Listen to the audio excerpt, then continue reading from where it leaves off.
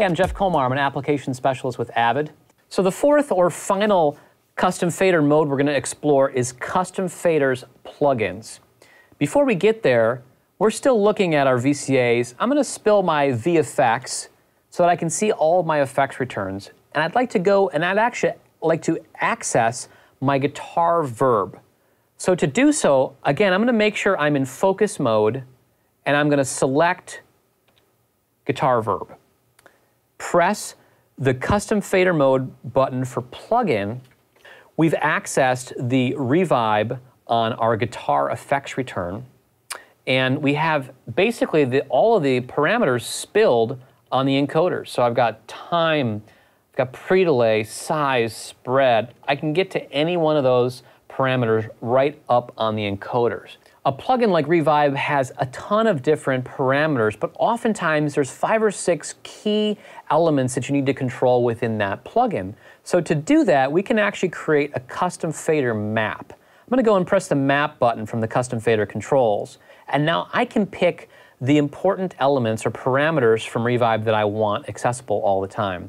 The first thing I'm going to do is press the select on the first channel strip of the custom fader view. Now I need to associate the parameter to drop down. In this case, I want pre-delay first, so I'm going to touch pre-delay. The second thing I'm going to do is do select on the second channel, and now I'm going to grab decay time. Let's grab size, early reflection levels, reverb level.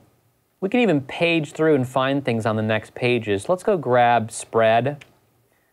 And then lastly, I want to get the high frequency cut. Okay, so I've got those key elements that I can now control from the faders. Now, another unique aspect of the desk is that I can go in and I can actually export this as a file.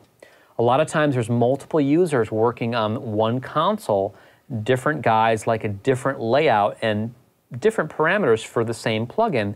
You can create a map file, save it with your name, and every plugin that you own is now associated with that plugin file. So it's a really great way to swap between different users on the same desk. If you hold down the plugin button from the custom fader controls for more than a second, you're going to get to a second page of functions like bypass, compare, safe, and even automation enabling parameters directly from Revibe.